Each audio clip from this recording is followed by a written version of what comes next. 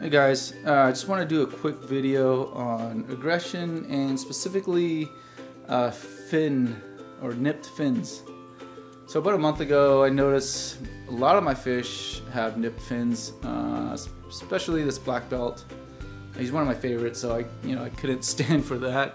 Now as you can see, I'll zoom in a little closer to him, his fins are almost 100% healed. Other fish, like even this Cichlid, had some nipped fins, and especially these severums, right? And I noticed my arrangement in my tank. This is a 240 8-foot long tank, by the way, so it's rather long.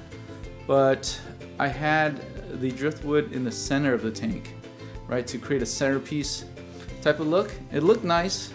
I mean, I like it way better than it's set up right now. But the problem with that is it created only one territory in the center of the tank, so there's not a lot of room to escape from the activity in the center. So therefore, all the fish were gathered in the center, close proximity of each other. You know, even though this is a relatively large tank, right? They have no choice but to kind of get in each other's way. And the result of that is normally, fin nipping. So I noticed that, and I decided to split up the tank into two ends, moving this piece of driftwood, or a couple pieces of driftwood, to the left. Just a side note, don't mind the divided tank right now. He's just recovering from a recent attack when I was on vacation. And yeah, so back to this, a couple of driftwood on the left side of the tank and a couple of driftwood to the right side. So as you can see here, I'm going to zoom back out a little bit. It gives two distinct territories, although no one really claims a territory right now. They're all pretty much behaving well as far as community tank goes.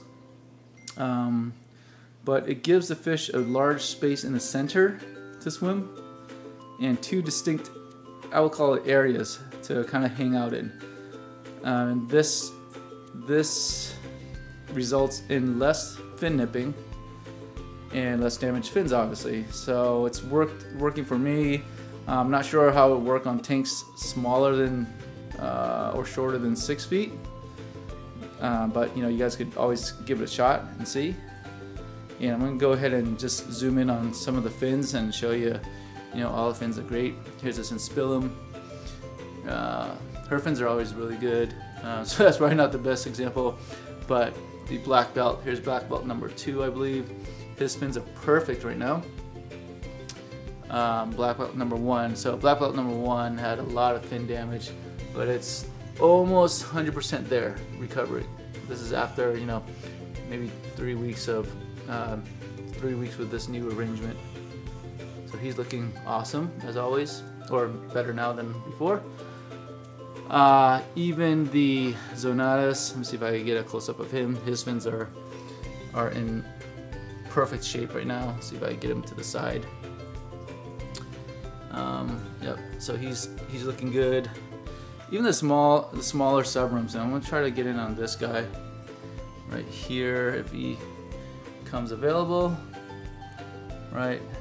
He's looking, or there's 2 of them. They're looking pretty good as far as their fins are concerned. And even this gold severum over here, who's kind of got stuck on this side with the other severum who's recovering.